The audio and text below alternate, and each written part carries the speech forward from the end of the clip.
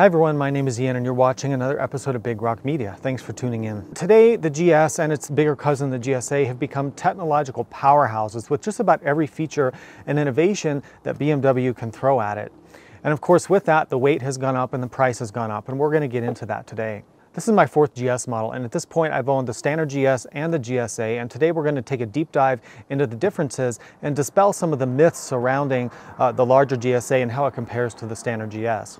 I think on first look, you might look at the GS Adventure and say, well, it's a lot heavier and it looks really, really bulky. But today I'm going to tell you why that might not be such a bad thing and why you might actually want to consider the GSA even if you weren't previously. I'll also tell you why, in some cases, the GS, the non-adventure version, might be better fit for you. It just depends on your needs and what you prefer in a bike. So obviously the standard GS is lighter, it's a little bit less expensive, and it's less bulky than the GSA, but the GSA is more set up for long distance touring. So if you're planning to buy a standard GS and then put a bunch of accessories on it to bring it up more to the level of the GSA, you're probably going to be a lot better off buying the GSA to begin with. In today's video, I'm going to tell you why it's actually going to be cheaper and better to start with the GSA if you're going to heavily accessorize your standard GS. So before we go into the studio and really break down the price and the weight differences, there's a few things about the GSA that are really unique that separate it from the standard GS. The first thing is the fuel capacity. This 7.9 gallon tank on the GSA gives you a real world range of probably around 350 miles, whereas a 5.3 gallon tank on the standard GS, you're probably looking at around 200 miles. Another big difference with the GSA is the wind protection. The GSA has a larger tank and fairing.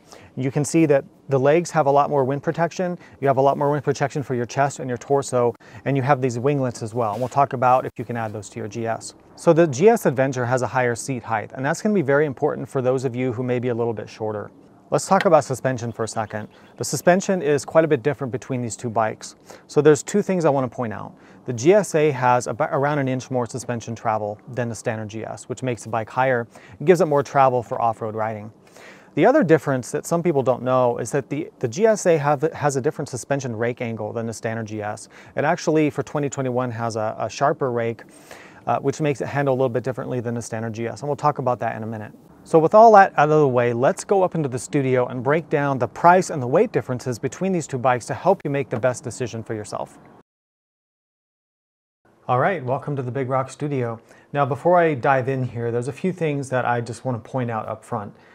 For the comparisons, the specs, the features, the weight, the pricing, I'm going to use the 2021 GS as an example because I can get the most accurate pricing, and I think a lot of people are shopping for new bikes as opposed to used bikes.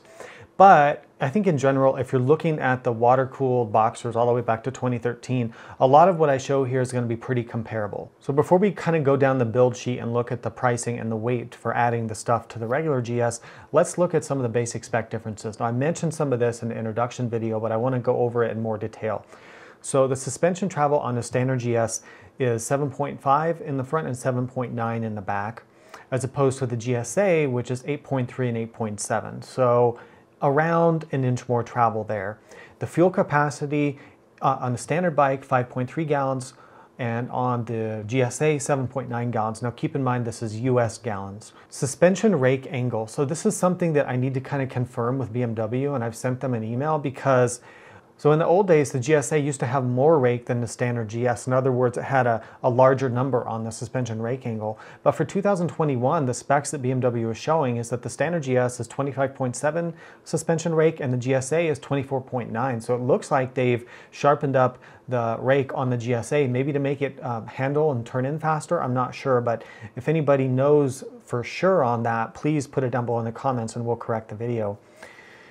But suspension rake angle is really going to change how the bike feels. Even a small change will change how it feels. And my thinking is that maybe they're sharpening the rake angle a little bit on the GSA because it's a heavier, bulkier bike and they want it to have as good a steering response as the standard GS. Let's talk about seat heights for a minute. Now, do realize that BMW sells like low seats and high seats, but I'm going with the standard seat height. So they're 33.5 on the regular GS and 1.5 inches higher at 35 inches on the GSA. So that's quite a bit, and you're really going to notice that. Now, on my personal GSA, if I put the seat in the low position, I think it's lower than that 35 inches. I think it's like drops an inch or so. So you do have a low and high position, and it's very easy to change that on the rider seat.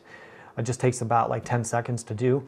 So you can raise and lower it. I run it in a high position because I like more legroom, but I'm 5'11", so that's what I like. All right, so let's jump into the pricing right now. So a couple things on the pricing. I'm factoring in the premium package to both bikes because the truth is almost everybody gets the bike with the premium package.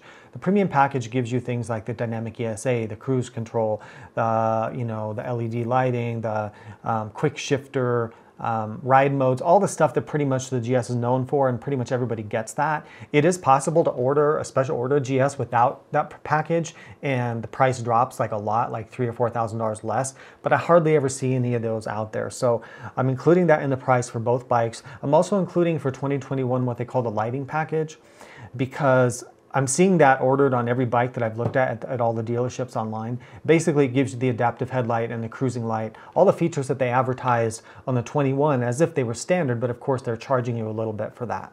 Okay, so with that in mind, here's how the pricing breaks down. So the standard 1250 GS, and keep in mind all this is US dollars, you can convert it to your own currency if you need to.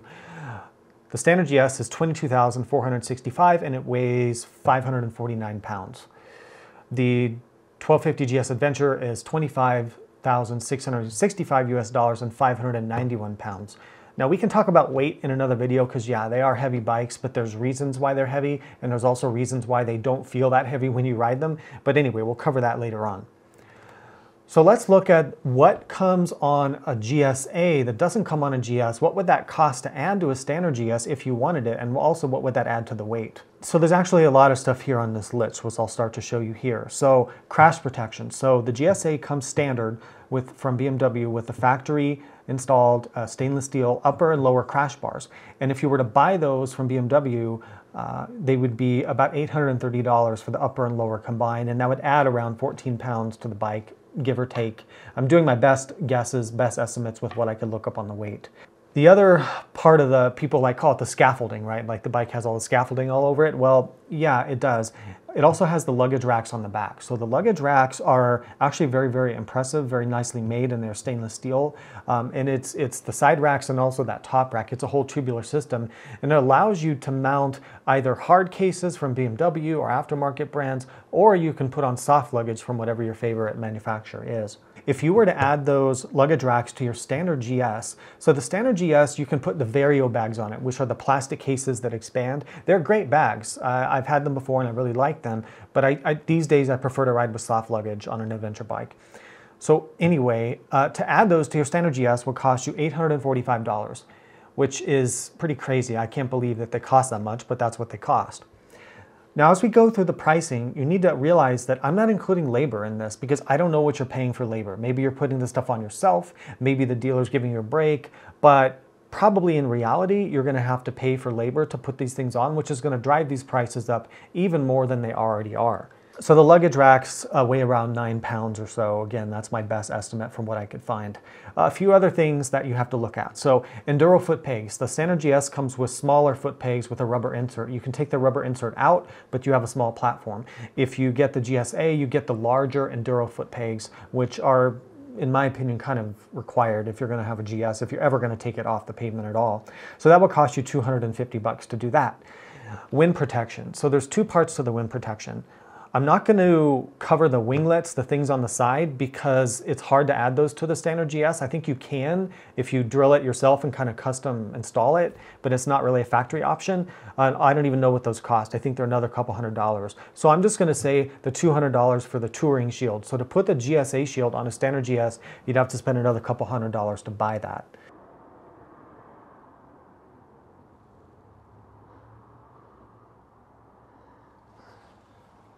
Now the last item is the most expensive and it's probably going to be the most controversial. So here's the deal with this.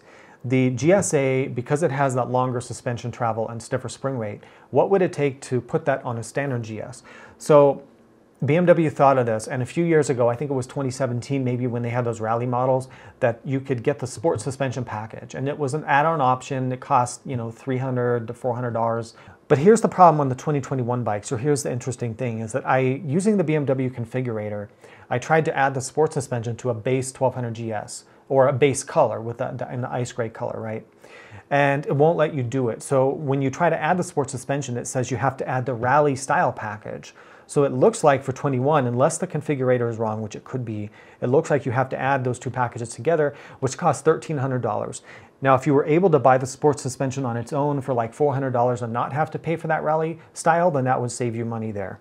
So how does this all add up? Well, you've got $4,271 in extras. See, those things, they really add up a lot, and around 27 pounds. So that would bring the standard GS up to $26,736 and 576 pounds. Compared to the GSA, when you get all that stuff factory installed, don't have to pay for labor, you don't have to bolt stuff on, it's warranted, it's ready to go, for $25,565 and 591 pounds. So you can see that the GS actually costs more if you were to equip it similarly. So if you want to accessorize your GS a lot, you really should look at a GSA, as long as you're okay with the increased bulk and the increased seat height. Of course, that's not the end of the story, is it? Because the GSA holds more gas.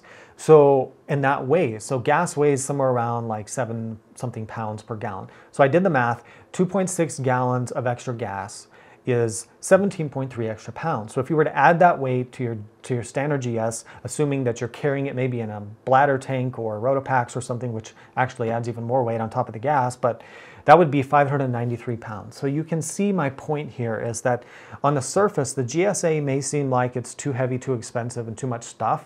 But if you actually look at how it's equipped, there's a reason why it weighs what it does.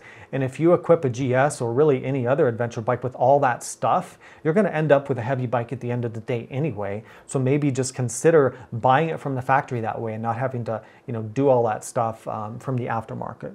So with these details out of the way, let's head back outside on the bike and have some final thoughts. So final thoughts on the standard GS versus the GS Adventure. The first thing I will say is that you need to go and test ride, demo both of the bikes back to back.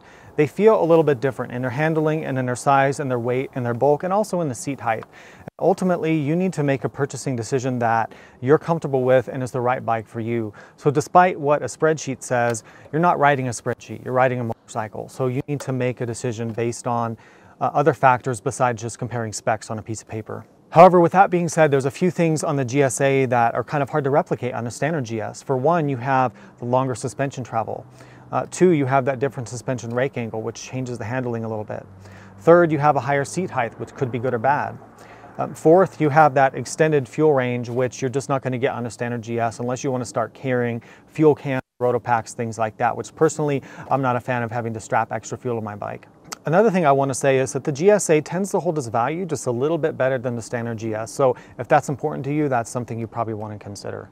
If you're thinking of heavily accessorizing your standard GS and bolting a bunch of stuff onto it, then you really should consider the GS Adventure because you're getting more value for your money. And also the other advantage of buying a GSA with all the stuff is that it's already put on from the factory. You don't have to pay for the labor or spend your own time trying to bolt all this stuff on.